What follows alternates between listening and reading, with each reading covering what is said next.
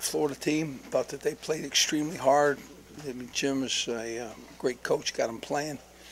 I certainly felt like that this night would be like this, and it was. We're a really pretty talented football team. I think our quarterbacks and running backs and receivers are good. I think our secondary is extremely talented. I think our front played well. You know, we do the things we can improve on. We can, look at a kind of down the road for us a little bit, and that's what we really would like to do. Felt like Tiger Stadium was the finest stadium that I've been in my life. I mean, it was just a great rocking place, and it was very much like any of the great games that we had, just very in it the whole night. So Leonard Fournette has 180 yards total, and second leading rusher Brandon Harris with 17, and Darrell Williamson. We have an unusual. They called that a rush, huh?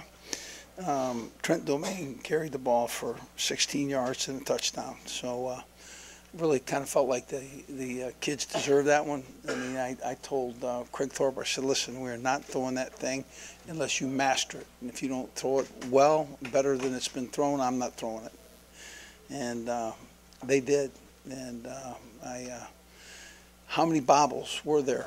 Because I want you to know my heart was fluttering with each bobble. So, defense started out, played well. We had a special teams mistake with 18, touches a punt, and they gather it in and end up with 7. We give them 7 to start the game out. And offensively, we move the football and score, and we're tied. And we give up a punt return. Certainly, we can't do that anymore. And we showed flashes in all 3 phases: offense, defense, and special teams of being a very, very talented team. We just need to play consistently. If we do that, we can be 6-0. So we're 6-0 anyway. So that's just kind of what happened, right? So, well, we're fortunate, and again, looking forward to the future.